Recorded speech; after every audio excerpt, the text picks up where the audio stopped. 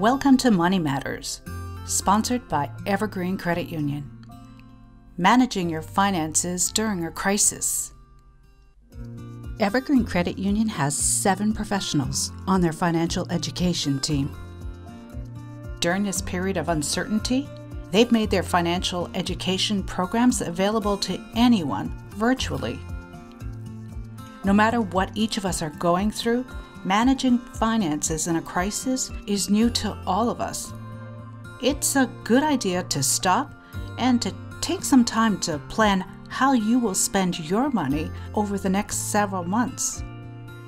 This week, we'll be discussing debt. Living with debt may seem normal these days, but the damage debt can have on our lives is far from okay. We'll talk about ways that debt changes your life before, during, and after you pay off your debt.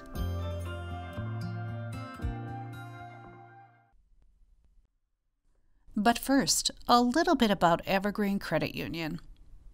Evergreen Credit Union also dedicates time and resources toward annual partnerships with organizations that have a larger impact on the entire region. We do so to benefit all those who live or work in the communities we serve. We proudly partner with and support the local organizations listed here. If you're concerned about how to manage your debt, you're not alone.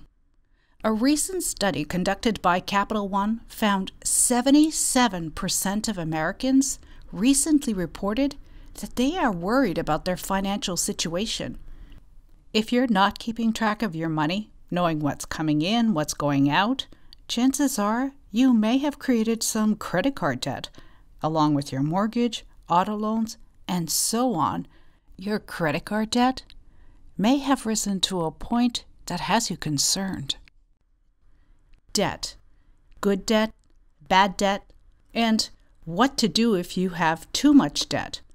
We'll go over some tips that may help you get a better handle on managing debt and working towards being debt-free.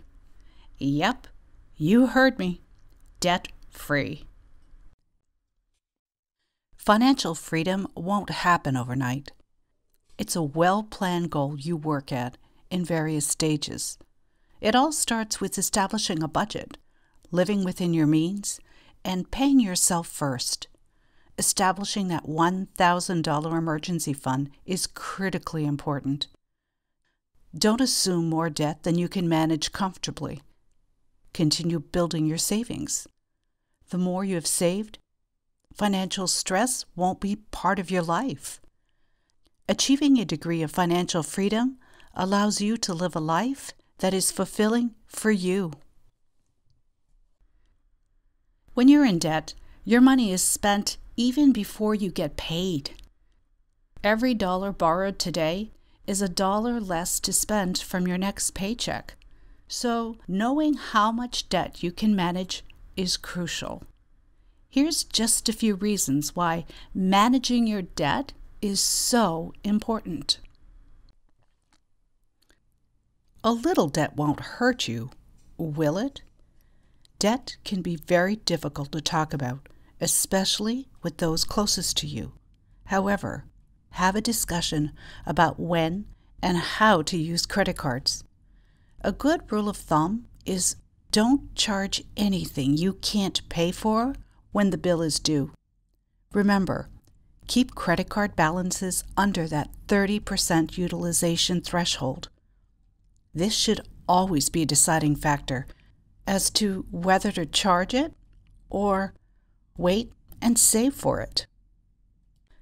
The one thing that is sure to keep Americans up at night is debt. No, not that lumpy mattress. Reality is, debt could be hurting more than just their wallets. Research has shown Americans who experience debt are impacting their health. There is no question. Studies have proven financial stress will adversely affect your creativity and your productivity in the workplace. If you're struggling to make payments towards your debt, You may fear eviction or foreclosure on your home, bankruptcy, your utilities getting shut off, or debts going into collection. You may also fear losing your job, or some other unexpected twist, such as your car breaking down, is going to destroy you financially.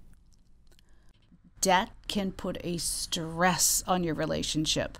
Yes, love is blind, but money problems can be a real eye-opener for any couple.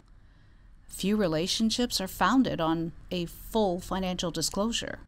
Couples must be committed to being open about their finances and make better informed decisions about how they'll manage their finances together. Unsure of how to start paying down your debt? Let's look at some ways that can help you manage your debt. First, stop creating new debt. Create a budget. Even when you're focused on paying off debt, don't forget how important a budget is to the overall plan. You want to be certain of your income, your debt payments, and your expenses. Even when you're paying off debt, if you don't have that $1,000 emergency fund, be sure to put away anything you can toward establishing that fund. Make a list of all your debt. We have a worksheet attached below. If you take the time to complete this creditor worksheet, you'll be able to manage your debt, identify which debt you're going to pay off first, and come up with a plan to be debt-free. First, list all your debt individually. Next, be sure you have all the account numbers for each. Next, take a look at the interest rate that you're paying for each debt. Write that down. Add the total balance you owe for this debt, the date the payment is due, and your minimum monthly payment. Once you have all your debt listed, determine which debt you're going to pay off first. Focus in on paying one debt off at a time. Any extra money should go to the debt with the highest interest rate. Once you've paid that debt off, take the funds you've used to pay that debt and apply it to the next highest interest rate debt. Attack your debt one at a time. Investing in yourself is one of the best return on investments you can make. Paying yourself first 10% with every paycheck sends a powerful message to you and your world. When you commit to paying yourself first, that will allow you to live your life financially secure. Let's shed some light on paying down some of your debt. Let's start with student loans.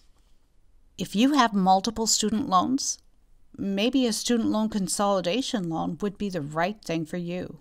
A direct consolidation loan allows you to combine multiple federal education loans into one loan.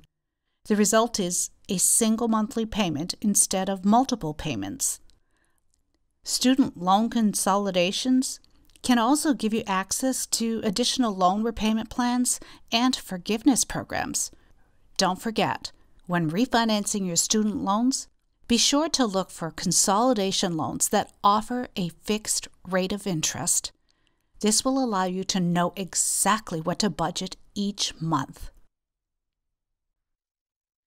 Debt consolidation is a form of debt refinancing that entails taking out one loan to pay off many others. Consolidating debt with a personal loan works best if the rate on the loan is lower than the combined interest rate on your existing debt. When shopping for a consolidation loan, be sure to shop for a loan that will offer you a fixed rate of interest. You know exactly what you have to budget for to pay off that debt each month. Balance transfer cards often have a limited time, zero promotional interest rate that allows you to pay no interest for a specified billing cycle. You may have to pay a small transfer balance fee, although some cards do not charge for this. If this is a route you choose, commit to putting as much money as you can towards paying down this debt during the zero interest promotion. Home equity loans. If you're a homeowner with equity in your home, you could borrow against the house and consolidate your debt by using a home equity loan.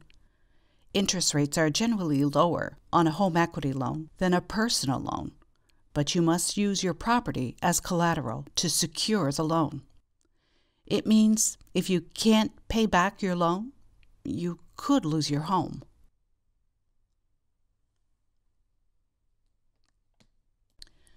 All right, now let's look at the pros and cons of debt consolidation, balance transfers, home equity loans. Pros.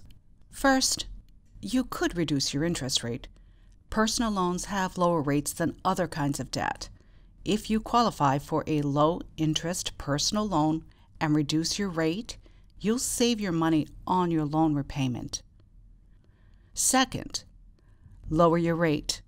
Look for a fixed interest rate so you'll know exactly what your monthly payment will be each month. Third, you could boost your credit score. If you've maxed out your cards, that will hurt your score. Consolidating your debt with a personal loan could help your credit scores if it leads to a lower credit utilization rate and more on-time payments. And now for the cons. First, you might pay a higher rate and end up paying more interest, so you really have to do your homework and make sure it's the best option for you. Second, you could get hit up with some fees. Depending upon your lender, you could owe application fees, origination fees, or prepayment penalties if you pay off your loan early. Be sure to read the fine print when consolidating. Third, you might put your assets at risk. If you're securing a loan with collateral, the lender can take the assets if you don't repay as promised. Fourth, you could end up deeper in debt if you don't change your spending habits. The bottom line is, consolidating debt with a personal loan can be a great idea if you have a plan to pay it back and get your spending under control so you don't end up deeper in debt. Commit to making your money work for you. When you apply for any loan, the lender will make sure that you can afford it. Doing so involves evaluating the relationship between your debts and your income, referred to as your DTI, the acronym for debt to income. If your DTI is too high, you could have a hard time getting approved for any loan.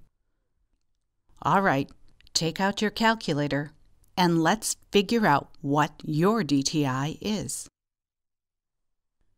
All right, let's begin.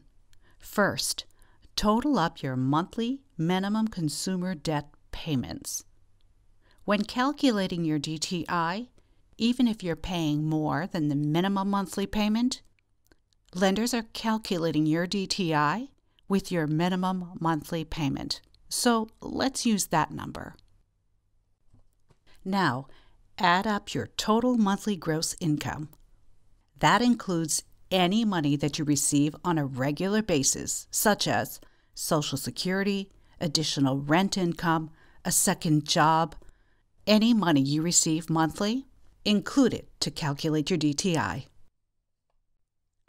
Next, divide your debt payments by your monthly gross income. And that's it. That's how you calculate your DTI. Now, let's take a look at your DTI. How does it compare to the percentages below? If your DTI is 20% or less, paying yourself first to a savings or multiple savings accounts is possible. Once your DTI is at 40% and above, there's little money left over to put towards any savings. Is your DTI too high? We advise our members, like Billy here, to stay focused. Take the information from this video and attack your DTI by putting a plan together. Consider applying for a consolidation loan. Get your budget together. Determine how much money you can put towards paying off debt. Know this before you apply for any consolidation loan. You'll be more confident and more likely not to add any more debt, but focus on getting out of debt. What if you're denied for a consolidation loan? Here are a few tips that will help you get out of debt. Divide your monthly payments into smaller amounts and pay more often. For example, if you get paid every other week, make a payment towards each debt. Ask your lenders to forgive some of your debt or suspend some of your payments with a skip-a-pay program, for example. This might help you get caught up. Discuss with the lenders a way to lower your payments. And lastly, ask them to waive any late fees. All of these, or a combination thereof, will help you get out of debt faster. How do you know when it's time to file for bankruptcy? There are several reasons why a person would consider declaring bankruptcy. Here are some things to consider. First, do you only pay the minimum payments on your monthly bills? Or are you several months behind on your payments? Do you have bill collectors calling you? Do you rely on credit cards to pay for groceries? Are you living paycheck to paycheck? Before making any decision where bankruptcy is concerned, sit down with a professional financial counselor and let them help you navigate through this complicated process. Then, if you choose to, schedule an appointment with a bankruptcy attorney to discuss your particular situation. You want to be certain you understand all of the ramifications of filing for bankruptcy. Managing debt can be stressful. Don't lose hope. On Evergreen Credit Union's website, egcu.org, we offer more help online. Visit our Education Cafe or click on the Contact Us box and send us your contact information. We have 7 professionals on our financial education team to help you navigate through your personal finances and develop a plan. We've all gone through some tough financial times at one point or another. Evergreen's Money Matter series can help you to get through it. Stay positive and keep believing things will get better, because hope is a motivating force that will keep you moving forward. From everyone at Evergreen Credit Union, I'm Brenda Pollock, and we thank you for watching. Join us next week when we discuss savings, establishing that $1,000 emergency fund, and paying yourself first.